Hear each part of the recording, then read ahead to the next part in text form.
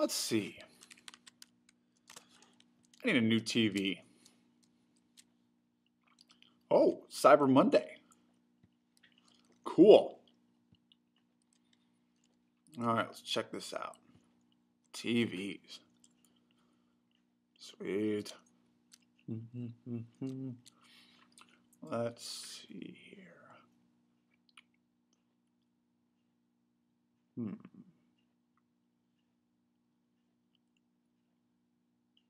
Whoa, 70 inches. LED. Smart TV. Nice.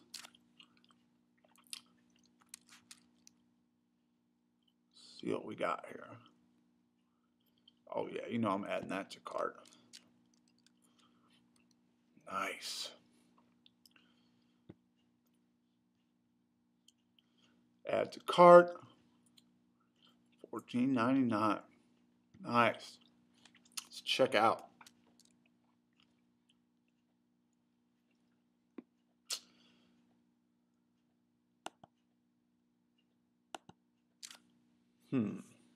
Let's see. I actually need two TVs. Got one in the living room, got one in the family room. Maybe I'll get two.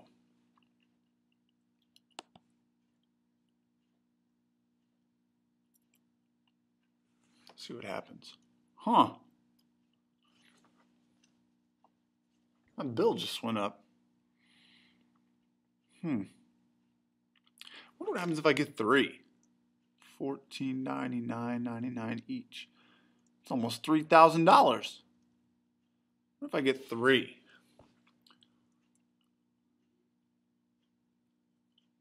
$4,500. I don't know if I have that kind of money. Huh. Interesting. $14.99 each. Three of them. Total bill almost $4,500. Interesting.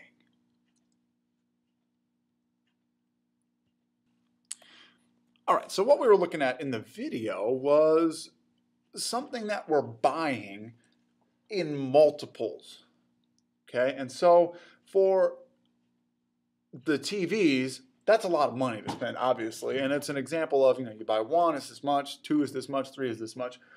The example they give us in the book is about pencils. So let's look at this. Carlos doesn't know the price for pencils, but he wants to buy some. So he asks his classmates if they know how much pencils cost. Angela says she bought 2 pencils for 50 cents. Paige bought 3 for 75. Spencer bought 4 pencils for $1. And so working backwards, Carlos is trying to figure out, well, how much do these pencils cost? Maybe you see it right away. But if we say, 2 of them are 50 cents, 3 of them are 75 cents, 4 of them are $1, maybe you see that they're going to be 25 cents each, or a quarter each. Well, let's look big picture. Let's think about this for a second. Because what's in a rule, really?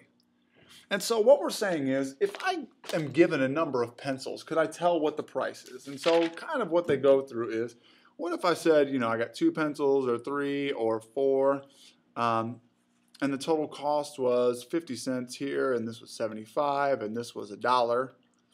Well, I don't quite know my rule yet, right? Or maybe I do. Maybe I can say it something like this.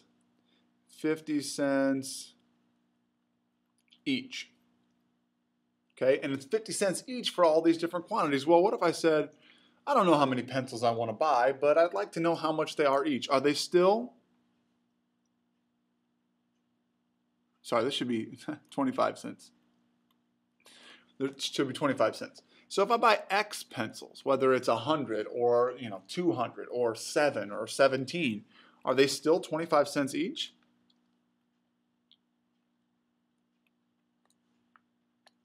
And that's the question I'm asking. If I'm buying these in bulk or in smaller quantities, are they still 25 cents each?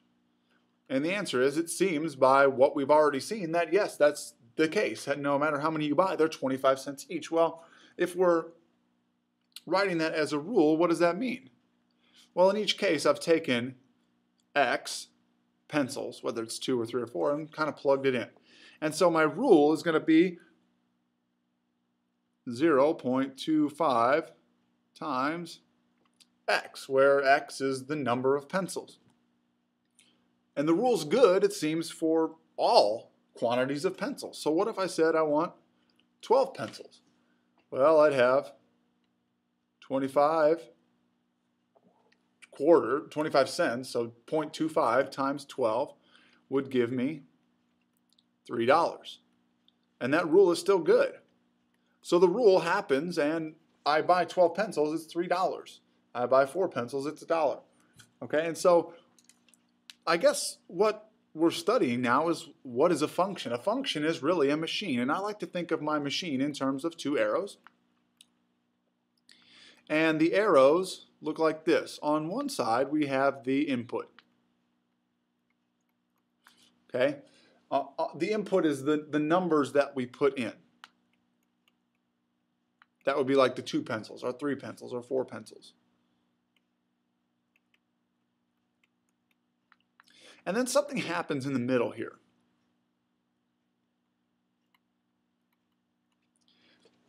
And that's going to be like we multiply it by 25 cents. Or those TVs, we multiply them by 1,500 each. So my rule is what happens in the middle here, and it takes the input and it does something to it.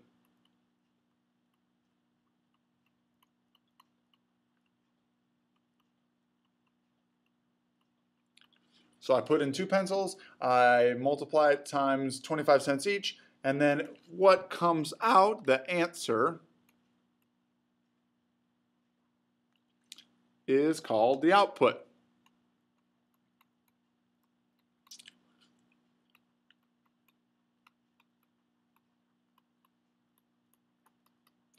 Or what comes out of the rule. Or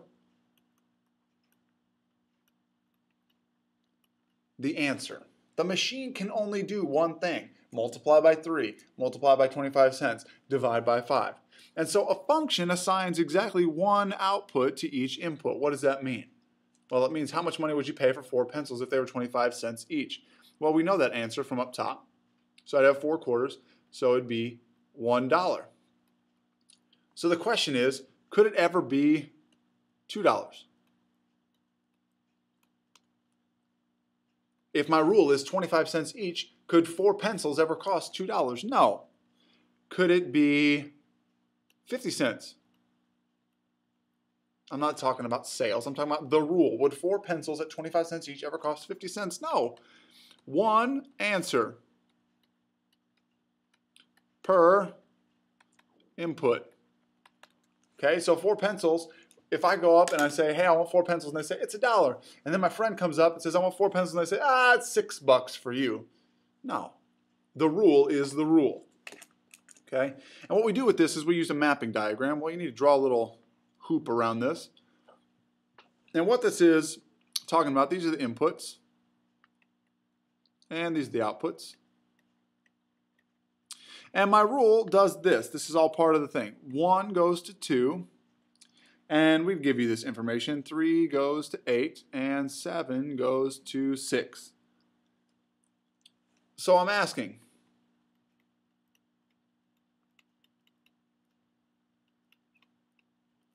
is this a function? I'm not asking you what the function is. I'm asking, is it a function? Well, what's the definition of a function?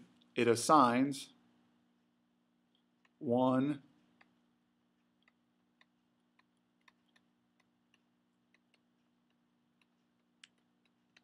output per input. So the question is there one output per input?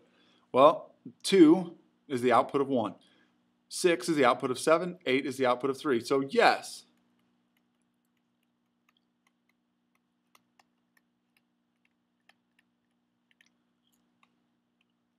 it's a function because it has one output per input. Okay, so only when one thing goes in, only one thing comes out. Let's look at another example. In this one, we've got a similar situation. So here's my input. and here's my out. And we're saying that 0 maps to 1, 2 maps to 4, 2 maps to 5. So here's the question. 1, and that didn't continue. 1 output per input. Think about it in terms of pencils. If I buy 0 pencils, it's $1. Doesn't make sense. But if I buy 2 pencils, for me it's $4, and he buys 2 pencils, for him it's $5. That's not fair. Okay? So the answer for this one is no. 2 outputs for 2. There's 2 outputs for 2. So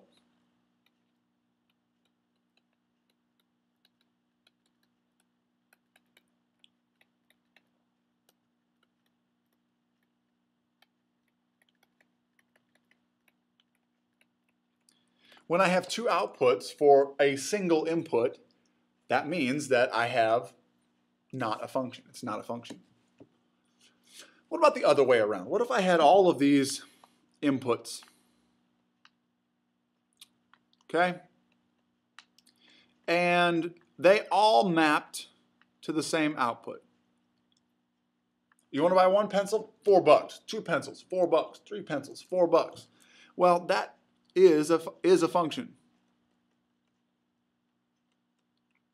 Okay, that's just a fact. Is a function. Because multiple inputs to 1 output is okay. That's a function. That can happen. That is a function. So you have multiple outputs to 1 input, that's okay. That's a function. And so what we do with this is we take these tables and we're going to say, okay, determine if it's a function. And so in your own mind, you should be saying this. Instead of bubbles now, these mapping diagrams, we're going to have, 5 goes to 7, 10 to 6, 15 to 15, 20 to 2, 25 to 15. So we're looking for repeats. Well, where do they repeat? Let's see, 5 to 7, no more 5s over here. 10, no more 10s. I got this one, and I've got this one. See, I've got 15s as the output. So I have to ask myself this question. Is it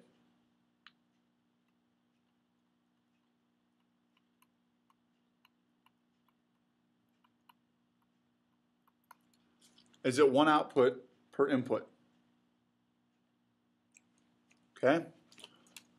Is it 1 output per input? So when I put in 15, I get 15. Do I ever put in 15 and get something else? No. So yes, this is a function.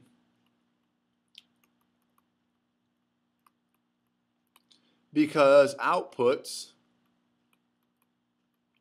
can repeat. So outputs can repeat. Okay, so that's what we're talking about. It's whether we're buying TVs, I didn't put in 3 TVs and get 4,500, and then later I went back and 3 TVs were, 60,000 or something like that. So 1 output per input. Let's look at this next one. Once again, I'm going to draw my map. 1 goes to 10, 5 goes to 8, 4 goes to 6, 1 goes to 4, 7 goes to 2. Well, let's look for repeats. 1 goes to 10, and 1 goes to 4. 1 output has 1 input has 2 outputs. Not a function. You walked up, you said, I want 1 pencil. They said, that's $10. And later you came up and said, 1 pencil, that's $4. And you go, what? That doesn't make any sense. Okay? Doesn't make any sense. So you have 1 input. It's got to have exactly 1 output. You can't ever change the output. Otherwise, it's not a function. Okay? That's the basics of identifying functions from tables and mind maps. Thanks for watching. We'll see you next time.